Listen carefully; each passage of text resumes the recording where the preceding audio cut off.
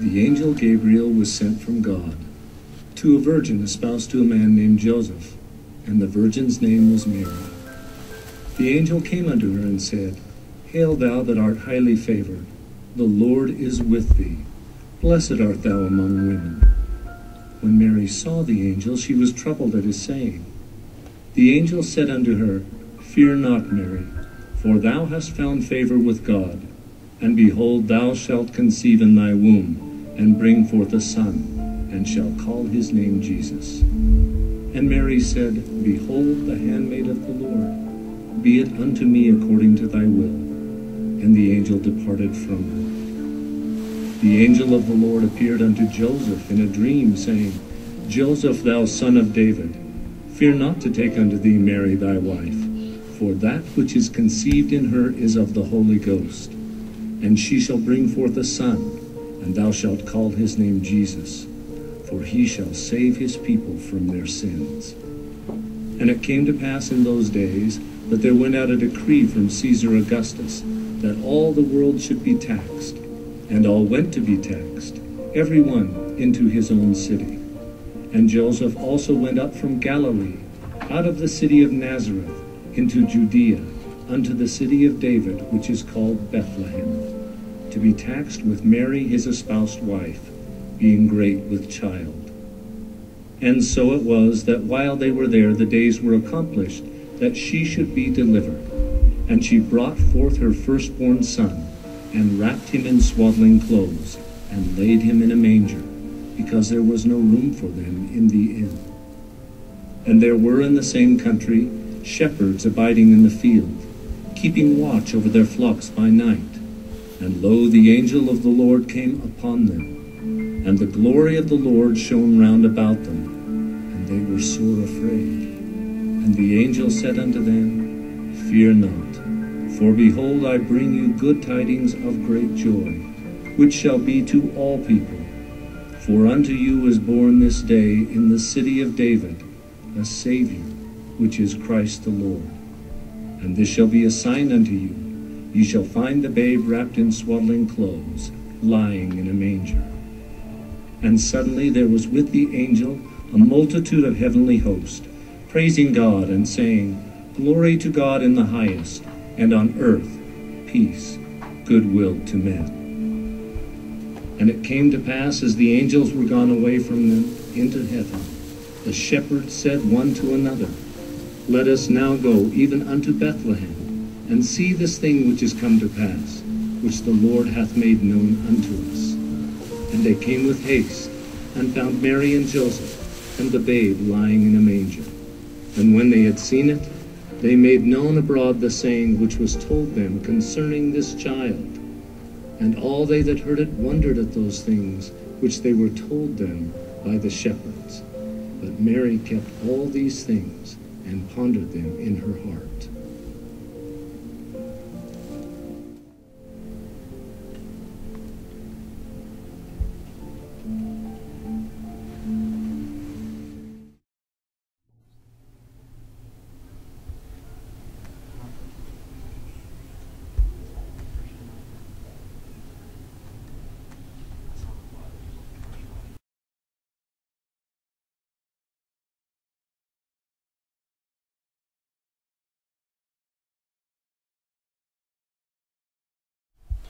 I am Peter. I knew the man named Jesus of Nazareth, but I did not truly know him until his words had reached my heart. This happened on the Sea of Galilee. He said, Peter, launch out into the deep and let down the net for a catch. I thought he misunderstood, for I said, Master, we have toiled all night and have given nothing. Nevertheless, at thy word, I will let down the net. As the net hit the water, my mind came flooded with memories. I remember when my brother Andrew had told me he had found the Messiah. I remember how I felt when he taught at the synagogue in Capernaum. I remember when he came to my home, when my mother-in-law was sick, and he had raised her up, I remember earlier this morning when he had asked to use my ship. I took him little from land, and he taught to those on the shore. All these memories filled my heart. And as my mind came back to my net, it too was at breaking point, with abundancy of fish.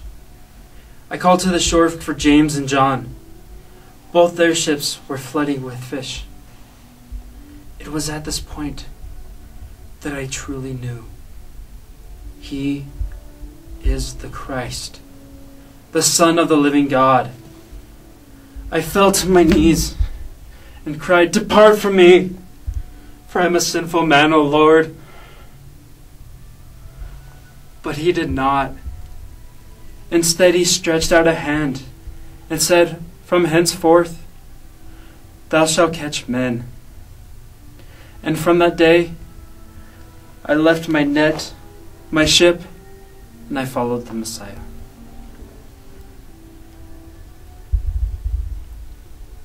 I am a sinner. I was caught in the act of a sin. The scribes and the Pharisees, they brought me unto Jesus. I was so ashamed and so afraid. I hid my tear-streaked face from him. I could not bear to see the disappointment in his eyes. But my captor shouted, "Now Moses in the law commanded us that this woman should be stoned. But what sayest thou?" They were tempting him, seeking for something to accuse him with. But the Lord stooped down and with his finger wrote on the ground, as if he heard them not. They continued to insist concerning my fate. And then Jesus, standing to meet their gaze, said, "He that is without sin among you, let him first cast the stone at her." Only those words, and then he resumed writing on the ground. And slowly, one by one, they went out, and I watched them go, until there were none left that accused me. Only then did I have the strength to look at the Son of God. He was looking at me, and I was struck by the love in his eyes. As he said, "Woman, where are those thine accusers? Hath no man condemned thee?" And I said, "No man, Lord." And then he spoke unto me, "Neither do I condemn thee. Go, and sin no more." I shall never forget the love he showed unto me that day. His love changed me. I believed in the name of Christ and glorified God from that hour on. He has love for all of God's children. I have felt of his love for so many. And as John the Apostle said, "This is the disciple which testify of these things, and wrote these things, and we know that his testimony is true." And there are many other things which Jesus did, the which that if they should be written, every one, I suppose not even the world itself could contain the books which should be written. Amen.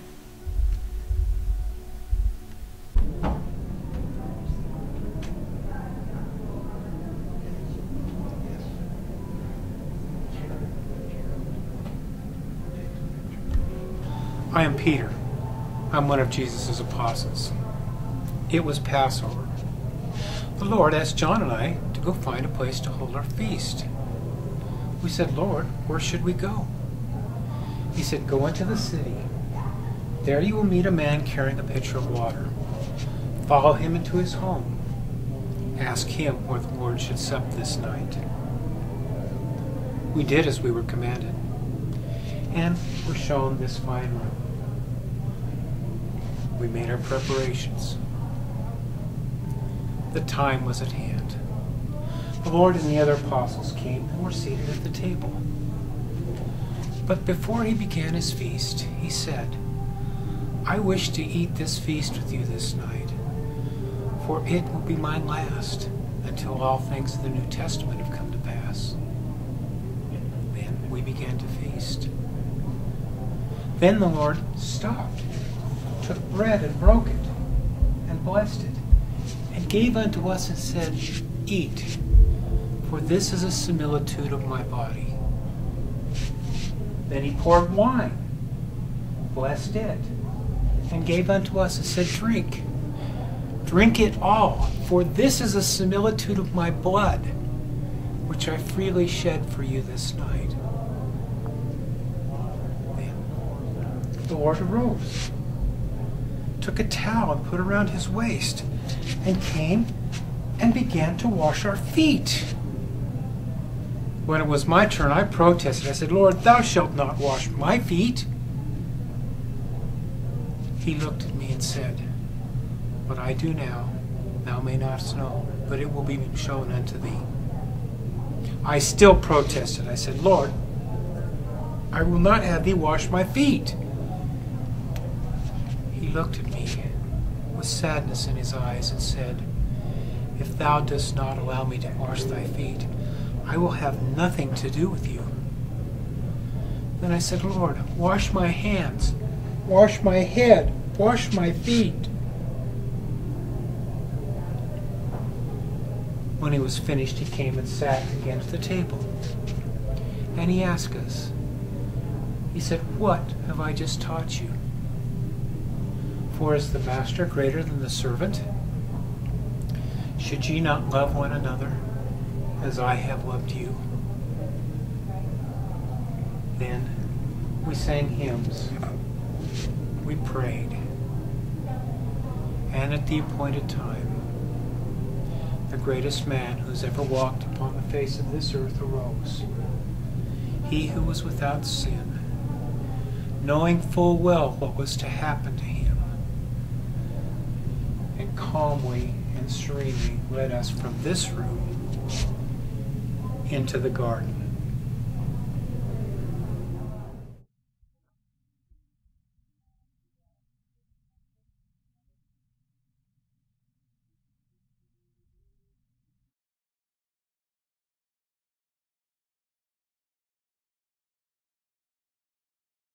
When the Passover drew nigh, the chief priests and scribes sought how they might kill Jesus, but they feared the people. Then entered Satan into Judas Iscariot.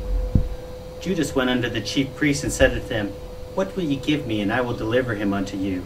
And they covenanted with him for 30 pieces of silver. At the end, when the disciples were gathered together, they sung an hymn together. And then they went out into the Mount of Olives. And then cometh Jesus unto a place called Gethsemane. And he said unto the disciples, "Sit ye here while I go and pray." And he took with him Peter, James, and John, the sons of Zebedee. And being in an agony, he said unto them, "My soul is exceedingly sorrowful, even unto death. Watch and pray with me." And then he went about a stone's cast and kneeled down and prayed to his Father and said, "Father, if it be willing, remove this cup from me. Nevertheless, not my will, but thine be done." And an angel came down from heaven and strengthened him. And being in an agony, he prayed more earnestly, and his sweat was as it were great drops of blood falling down to the ground. And he rose up and came to his disciples and saw that they were sleeping. And he said unto Peter, "What, could ye not watch with me 1 hour? Watch and pray that ye enter not into temptation, for the spirit is indeed willing, but the flesh is weak." And he went again and prayed and said, "O my Father, if this cup pass not away, except I drink it, thy will be done." Then he came again, and his disciples were very heavy with sleep. And then he went again a third time and prayed. And then he came to his disciples and said, "Sleep on and take rest, for the hour is at hand when the Son of Man is betrayed into the hands of sinners." And then he said, "Arise, let us be going. for he is at hand that doth betray me. And as he said these words, Judas, and with him came a great host with swords and staves. For Judas gave them a sign, saying, For unto him unto whom I kiss, seize upon him. And then he came to Jesus and said, Hail, Master, and kissed him. Jesus saith unto him, Friend, wherefore art thou come? Then they came and seized upon Jesus and took him. Go and see.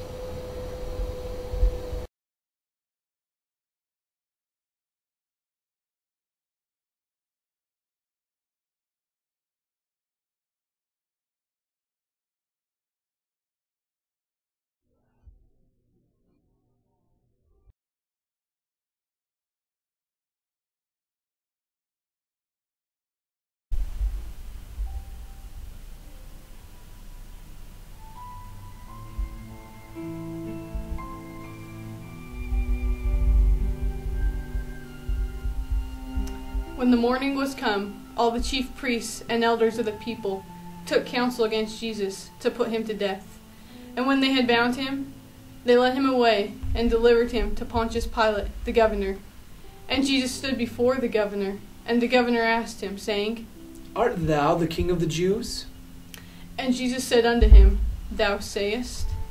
And when he was accused of the chief priests and elders, he answered nothing. Then said Pilate unto him, Hearest thou not how many things they witness against thee?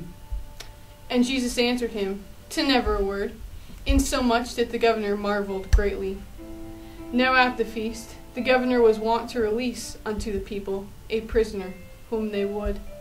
They had then a notable prisoner, called Barabbas. Therefore, when they did gather together, Pilate said unto them, Whom will ye that I release unto you?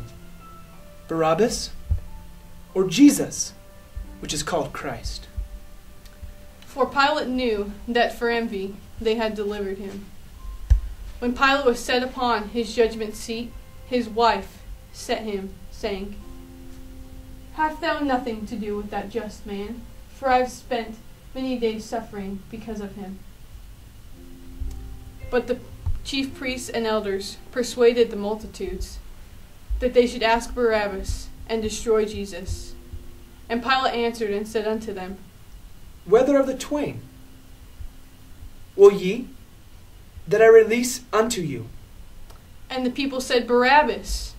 And Pilate said unto him, What then shall I do with Jesus, which is called Christ? And the people answered and said unto him, Let him be crucified. Why? What evil hath he done? But they cried the more, saying, Let him be crucified. Crucify him. Crucify him. When Pilate saw he could prevail nothing, but rather tumult was made, he took water and washed his hands before the multitude, saying, I am innocent of the blood of this just person. See ye to it.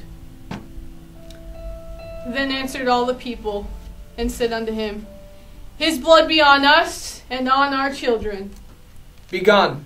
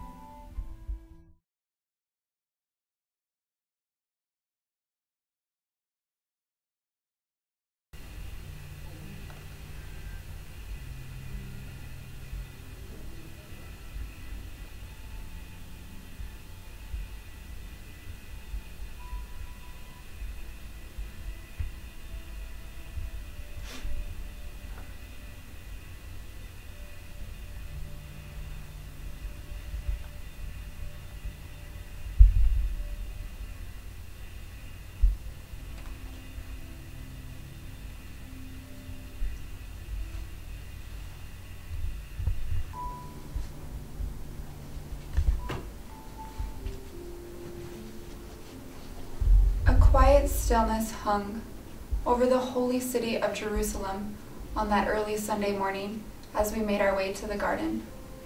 I, Mary Magdalene, along with other women, journeyed bearing sweet spices that we might anoint the body of Jesus. When we arrived at the garden, to our astonishment, the great stone, which was meant to seal the tomb, had been rolled away. A voice spoke earnestly, "Why seek ye the living among the dead? He is not here, but is risen." A man in a long white garment stood within the sepulchre. He spoke again, saying, "Fear not ye, for I know ye seek Jesus, who was crucified. But he is not here. He is risen, as he said. Come, see where the Lord hath laid." Indeed, the body of Jesus was gone. With fear and trembling, we ran to the apostles. "They have taken away thy Lord, and we know not where they have laid him." Peter and John hurried to the place of burial, the only remnant testifying that their Lord had been there was the neatly folded linen which remained. The tomb was undeniably empty.